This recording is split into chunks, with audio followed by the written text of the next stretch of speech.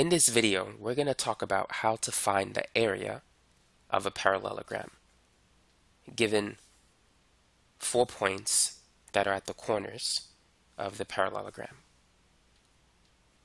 Now let me give you a basic idea of what we need to do.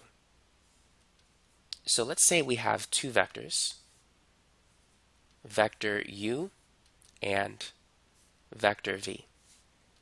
These two vectors can be used to form a parallelogram.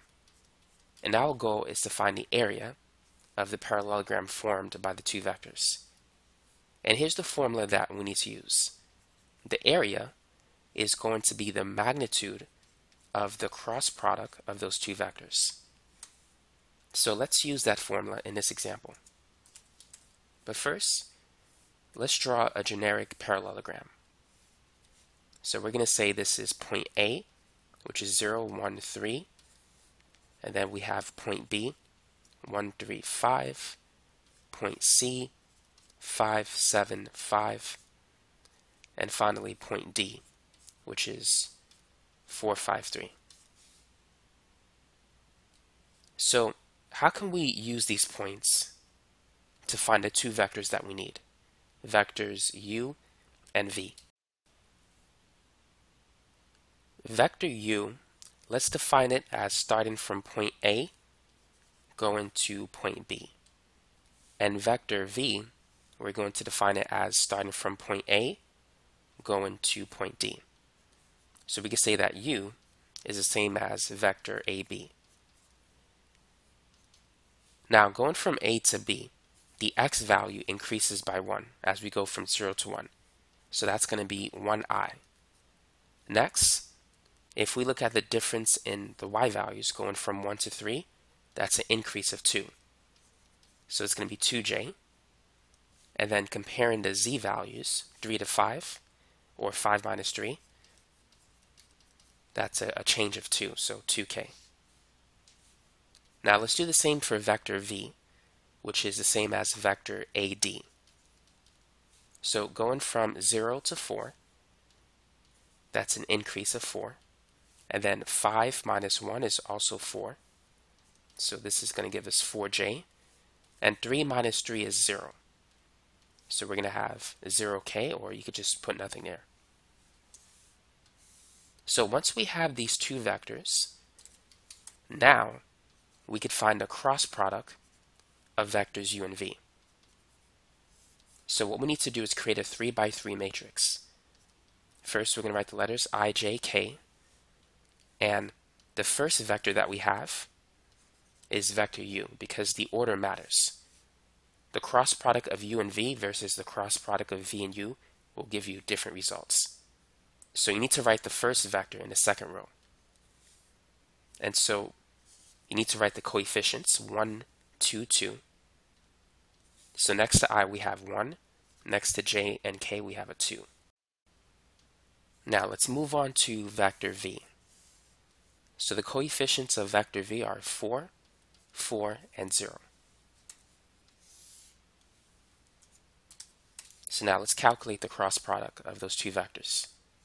So first we're going to have the symbol or the unit vector I, and I is located in the first row, first column, and this gives us a 2 by 2 matrix with the numbers 2, 2, 4, 0.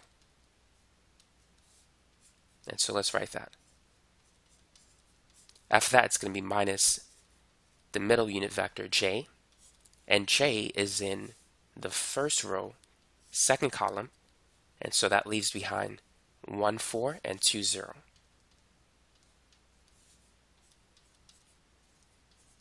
And then it's going to be plus k. Now the unit vector k is in the first row, third column, and it leaves behind the numbers 1, 2, 4, 4.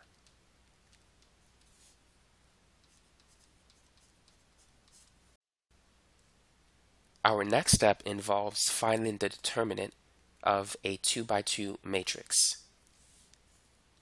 So here is a 2 by 2 matrix, and to find the determinant, it's going to be A times D minus B times C.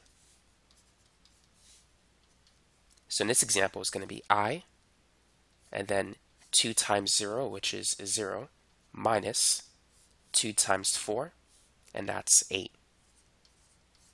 And then we have minus j. 1 times 0 is 0, minus 2 times 4, which is 8. And then plus k. 1 times 4 is 4, minus 2 times 4, which is 8.